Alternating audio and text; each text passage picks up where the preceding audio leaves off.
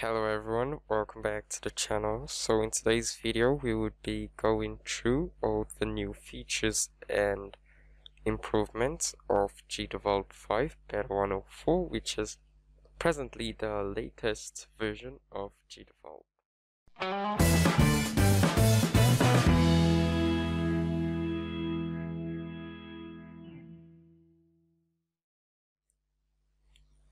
Okay, so before we begin, consider liking this video and subscribing if you haven't.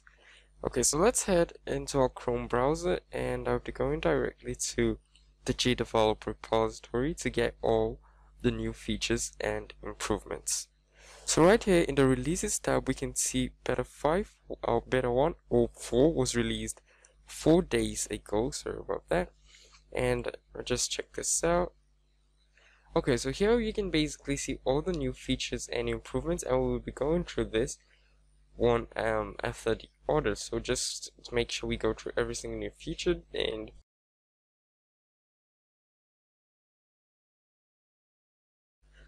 so for the new features, we have the add Tilemap. An objects display tile-based map using tile. So tile is an editor, and you can basically get this from mapeditor.org. That's all you'd be using. You need to save this as you need to create your map. You would create your map in tile, save this as a JSON, and import this to GDevelop using this new GDevelop feature. So let's take a look at the add Tilemap. And okay, so head into GDevelop. Sorry about that. Okay, go into GDevelop and create a new project. Okay, so go with an empty game. Right here, let's add a new scene and new scene. Okay, so here we have the new object. I'll just add that. And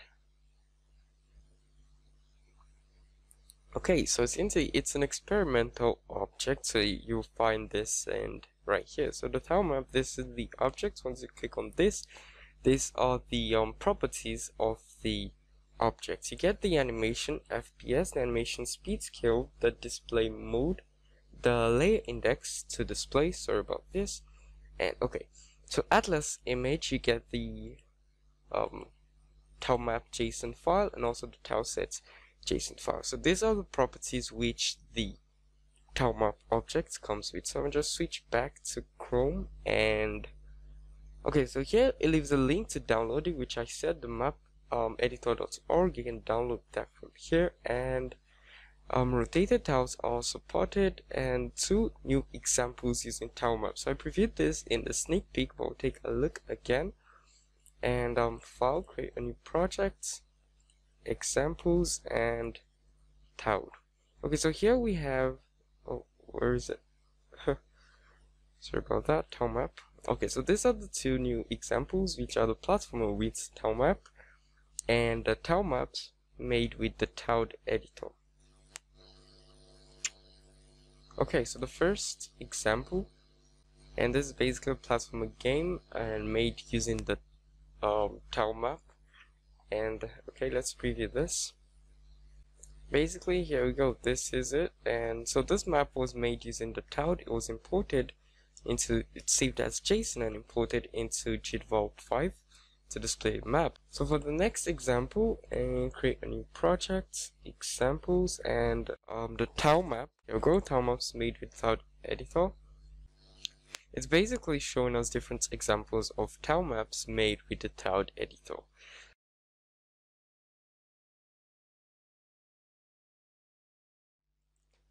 Add support for isometry in the top-down movements behavior. So let's take a look at this. So basically, let's first of all, let's add a new object, then a sprite, and this is a behavior. So add a behavior, and this is the top-down movements behavior. So let's add this, and right here at the bottom you can see the viewpoint. So this is an addition to the top-down movement behavior. You get this viewpoint to select from, the isometry. You get the true isometry and the custom isometry. And also at the top right here, you get this custom isometry angle, which you can select your angle, sorry about that. And let's go back. Okay, so which you can select your custom isometric angle, which is really nice and when making an isometric game. Okay.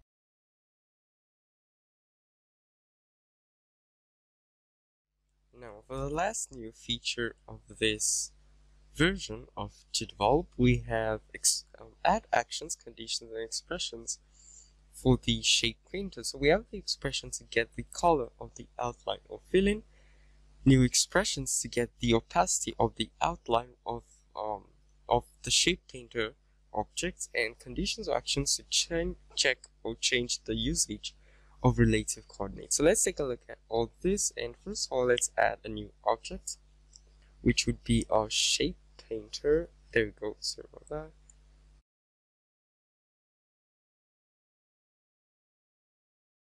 Okay, so we have this, let's apply this, let's head into our events. We need to get the expression, so let's add a new event and add an action. So doing this with a variable, there you go, value of a scene variable, sign, I can set anything I want, or I'll just go to the value straight. And for this, we need to select our shape painter, which is new object 1, and we should get some of these. As you can see, there's the fill color blue, this should get it, and also this should get the fill color green and the fill color red. So this is the fill opacity, which would get the fill opacity of the shape painter object, and if there is the outline size, you can use this to set the outline size of it. To get the outline size.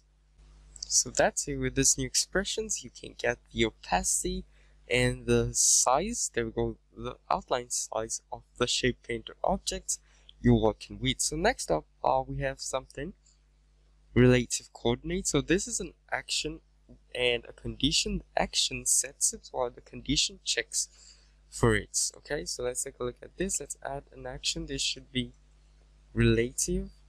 There we go. So use the relative coordinates. As you can see, this works for the shape painter object, and this would ask you to use the relative coordinates.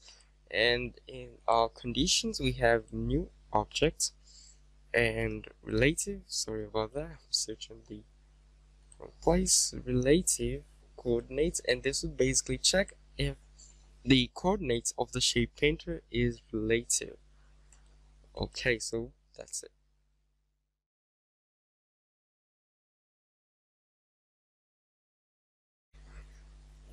Okay, so the first of the improvements, we have improved the search bar when adding an action and condition to the search to search in all the existing actions and conditions.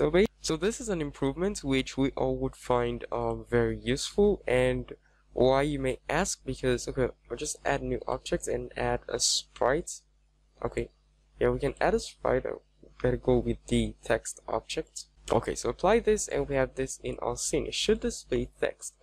Okay, so we have that in our scene. Into our new scene event, add an action. So we have this search now. For this version of GDevelop, when you want to modify a text, like let's say this is, and keep in mind, this is new action and event editor. So when you click on our new text, you get this size. So you can say, like, these are all the actions which are possible for new object 2. So the improvement here is that once you search for size, it also displays the size object. So you can select your size and also select your object. Before this version, this was not possible because you would have to search size. You would not get any results. You have to click on new object, select size, and then this. So basically, I feel this is kind of the combination of the new event editor and the old, because the old gave us features like this. You select your size and you select the object you want to, and sign set to value, and you select your value, which is a really great feature. So the days of getting confused while using the search here are finally over, and this is a really great improvement. Okay.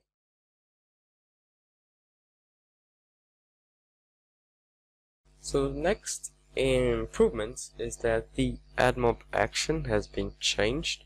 Okay, so for the banners, add a new event and add an action. Basically, we can just search for banners, and we get this configured banner. You can basically place in all your banner configuration in here and use this to display your banner, which is really nice, and new conditions and actions available to check this. And okay, so cancel this, and this should be in our conditions. So other actions, and there we go, Admob. So banner had an error, so basically this is it. These are the new conditions to check if your banner in interstitials and video had an error while loading. And if an error happens, you can use this to actually pass an alternative action and to take place. Okay, so that's it. And next up we have a new action is available to enable or disable the test mode of all ads at once, and that's something we can see right here. Sorry, actions and Admob. So basically this is it, enable test mode. So this would enable the test mode all at once for all of this, and you can place this, sorry about that, show banner, configure the banner. So basically this ID, so you can place this, you can copy this and copy that and place in here, and then once you have this, okay, that would configure the banner. You still need to show the banner. There we go, show banner, and also yeah, we need to enable the test mode, which is the test mode right here, for that to work. So this is meant for the test mode. This is not from my Admob account, and basically this is just used for the test mode. Okay, so that's it. And one more, for this we said app ID and now separated. So you can find the app ID in your project manager, game settings, and then properties. So basically we can see that here, Admob, you can see this is as for Android and for iOS now. Before now, we had this combined as one, but now you have to place one for your Admob app ID and one for your iOS app ID. Okay, so that's it.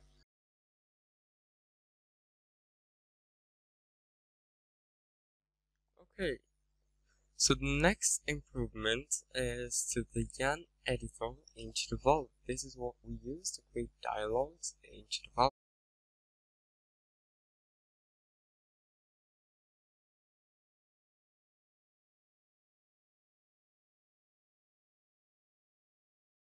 Dialogue. So load dialogue from 3 from a JSON and just create one.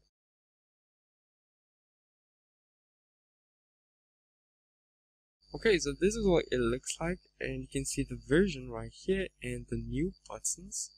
Right here, you can set the folder at the top, and basically we can see this is now different from the last. We now have this file right here, and a few more options like open a gist. This has to do with GitHub, and save to gist. This has to do with GitHub, and we also have the share file and settings. So in our settings we can see a whole set of selections which we can make, like the theme. We have blueprints and Dracula. This looks really nice, and we can see the markup. This is markup language. This is the playtest and style, NPC bubble, and chat messages, redraw, delay, and this has to do with GitHub. You need to get a token from your GitHub if you want to save it to your GitHub as a gist.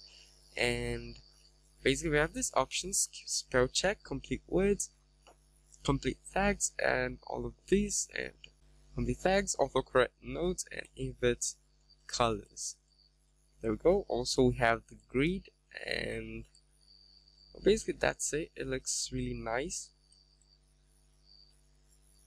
Here we go. So that's the new updates to the Yarn editor. And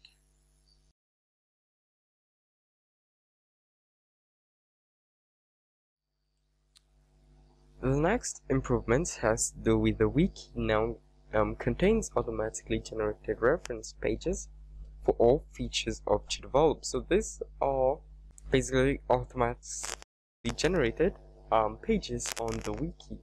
We can see some reference pages here, and also the page lists all the community extensions now display icons for and more details. You can check that out. I'll leave a link in the description.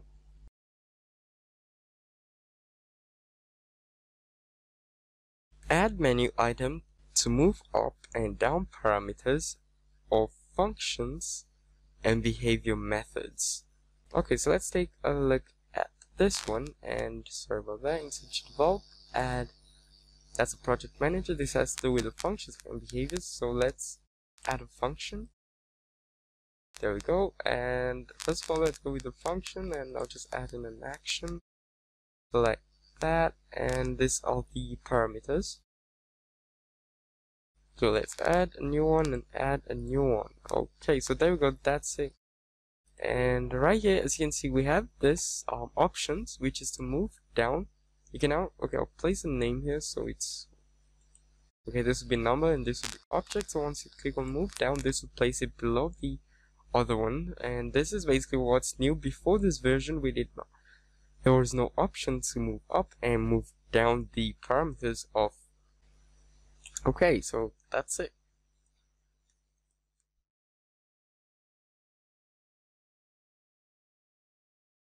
The second to the last improvements would be the added a preference to toggle the visibility of the menu bar in preview. So by default, the menu bar is now hidden in previews, just like exported games. Okay, so let's head back to GDevelop and try this out. And so basically, once we preview this is the menu, which is this at the top, and you can toggle this on in our preferences. So let's do this. Let's close this. So you can do this by going into your file and preferences and scroll to the bottom. As you can see, this is hide the menu bar in the preview window. So this, by default, this is checked. So just in case you want to work with the developer tools, you can uncheck this and you'll get this menu at the top when you preview a game. So close this and preview. Now since we have that checked, this won't be visible, the menu. There we go. So now it's hidden, and which is great when you want to see the full screen. And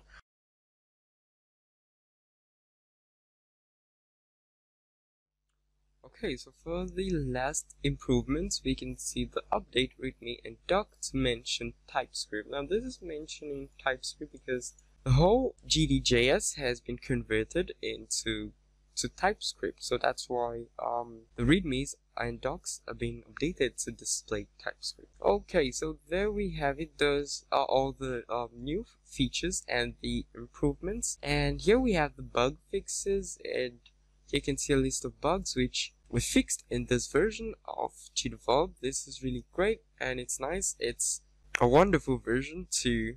And this is really nice. Love all the new features, the new improvements, and everyone who contributed to this version of GDevelop. Okay, so that's it for this video. Let me know what you think about this version in the comment section below. And that's it. See you guys in my next video. Thanks for watching.